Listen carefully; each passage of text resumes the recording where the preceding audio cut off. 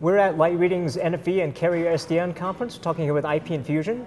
Shaji, you guys have a couple of products relevant to this space. Yes. Why don't you start by telling me about OcNOS? Yeah, OcNOS is the full name stands for Open Compute Network Operating System. Okay. And it is a complete network operating system for white box platforms.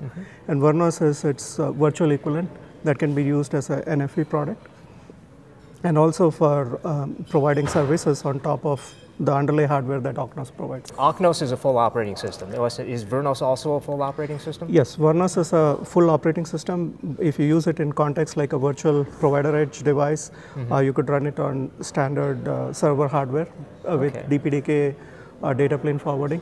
So it essentially gives you the acceleration, best of both worlds. So it is virtualized in the sense that you could run it in a VM, and now you could also run it on a bare metal server as is. Okay.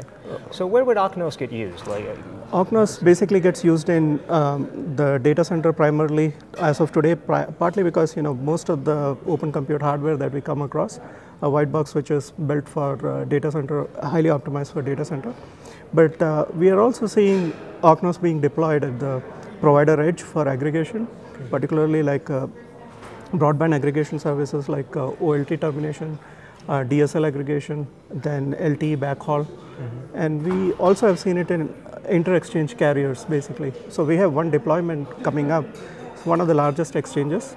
But essentially, it's a very interesting concept. It's basically using network virtualization to form a very high capacity fabric, compute fabric. Essentially, what they have is a 100 gigabit fabric, and on top of that, with eVPN and VPLS and eVPN and VXLAN, they are able to interconnect almost like 700 different carriers, and it's like it's basically from over 70 plus countries as of today. Oh, great. All right. So how about VerNOS? What kind of real world uses do you have there? So we have one use case where a large provider in Japan basically is trialing out it as a PE device, virtual PE device. Okay. And in one case, they're also positioning it as a part of a orchestration solution. So it goes as a VCP solution that works with their SDN platform. Okay. So we have two deployments at this point in time. One of the markets everyone's talking about is data center interconnect, but that doesn't sound like there's an optical angle to what you do. But I mean, do you have a play there? Yes, I can explain how we fit in there. Like recently, if you've seen some news clips about Microsoft trialing out new WDMs that can directly integrate with open compute hardware. Okay. Now you get long haul optics, basically for less than 80 kilometers.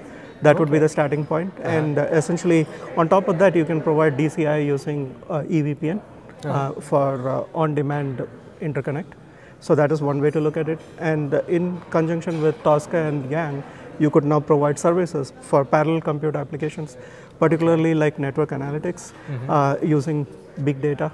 And big data by itself, like cloud bursting scenarios where you need a temporary overload from your local data center and you want to burst into a cloud, for instance.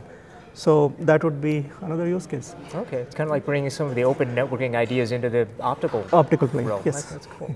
Well, Shaji, thanks very much for talking with us. Thank you, Craig.